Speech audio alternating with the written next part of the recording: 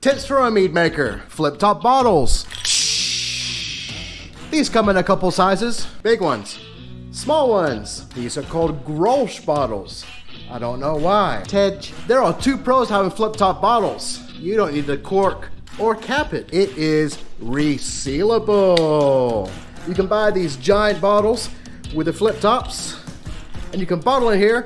You can drink some, reseal it. Drink some more, reseal it. Drink some more, reseal it. If you carbon these, it will hold carbonation longer because you can seal the carbonation in there.